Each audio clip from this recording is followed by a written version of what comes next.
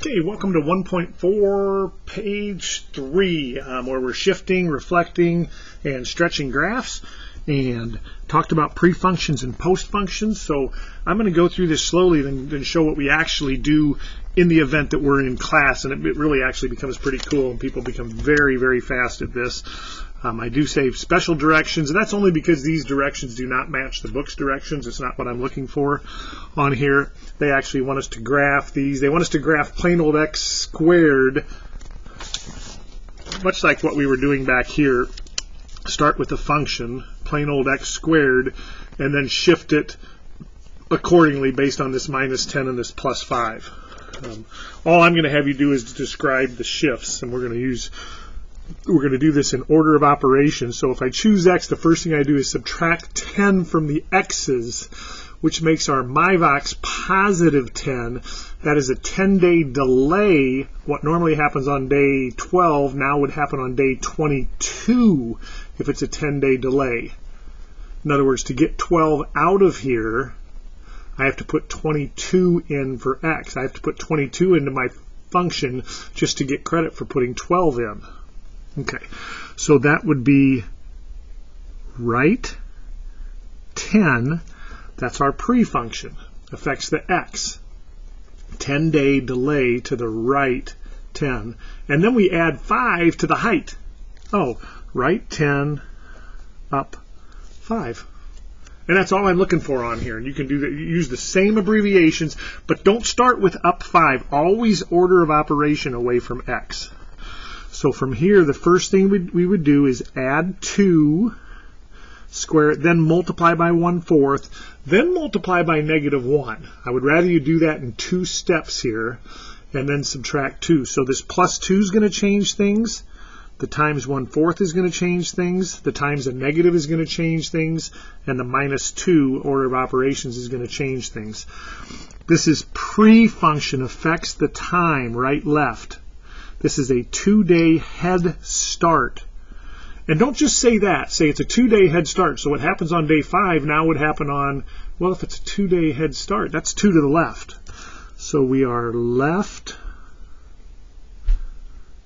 Do we want to do it that way, or do we want to do LT? I don't like that.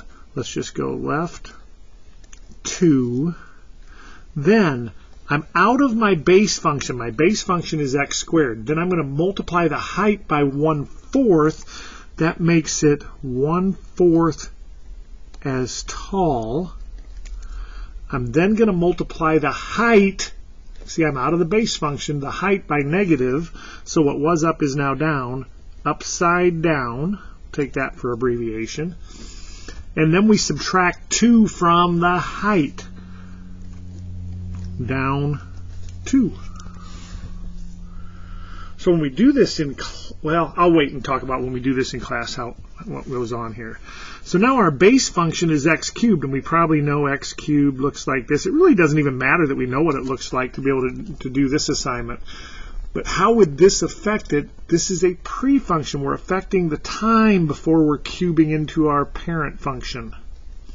So that's a 1-day head start. What normally happens on day 5 now happens on, if it starts 1 day sooner, happens on day 5. That's actually 1 to the left, or the myvox is -1. So we are left 1 times 1/2, though now we're post function. We're after the cubing. We're after we've made it to this parent function. So that's 1/2 times the y value. So that is half as tall. And that's it.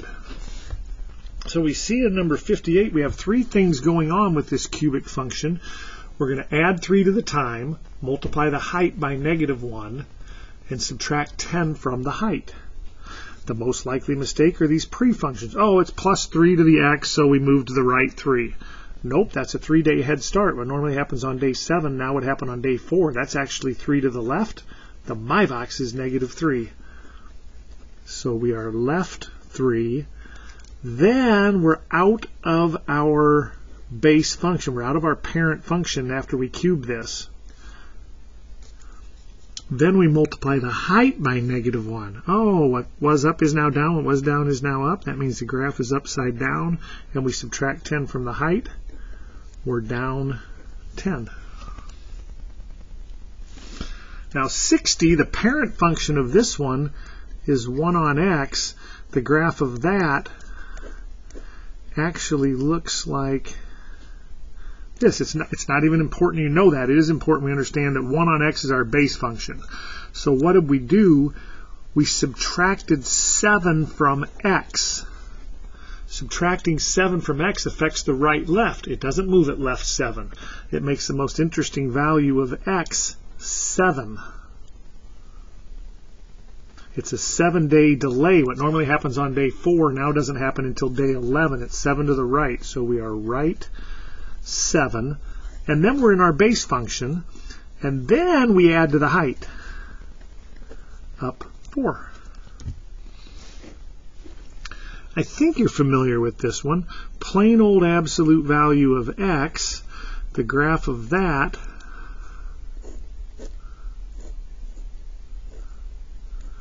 looks like this. But it doesn't matter for this as far as the answers we're looking at. To get to here, I have to pre-function subtract 2. 2-day delay. What happens on day 6 would not happen until day 8. That's 2 to the right, or the MyVox is positive 2. So we're right 2. Then we're base function, parent function. Then we multiply the height post function by 1/2. Oh, that's half as tall. Then we subtract 3 from the height. That's down 3. And a good one to end on. The graph of square root of x looks like this. And doesn't matter for the purpose of this. We just need to know square root of x is our base function. Excuse me. So here I have a pre-function, add 1 to the x's. Oh, to the right one? Nope. 1-day head start. If we have a 1-day head start, what normally happens on day 6 happens 1 day sooner on day 5. That's 1 to the left. Or the MyVox is -1. 1 to the left. So we are left 1. Then we reach base function. Everything after that is post function. 3 times the height. So 3 times as tall. Multiply then by the -1 upside down, because we're multiplying the height by negative, and then subtract 6 from the height, down 6. And you can see where I think you can get through these pretty quickly. What we end up doing in class, and it's a lot of fun, hopefully we meet, we're going to do some of this stuff in class, is I just touch, and then just as a chorus, the whole class would just go right 10, up 5, left 2, 1/4 as tall, upside down, down 2, left 1, half as tall, left 3, upside down, down 10, right 7, up 4, right 2, half as tall, down 3, left 1, 3 times as tall, upside down, down 6. And we get really, really good at it. And that's all I want you to do on this. So, for instance, if we were looking at number 63, could you do that with me? Maybe not quite as fast, but left 3, half as tall, upside down, down 1. Left 5, upside down, up 2, because that's a +2. So hopefully you get the picture on that. Definitely something we're going to be spending some time on. This page should probably seriously be maximum of about 5 minutes for you. Let me know what I can help with. Very important concept for us.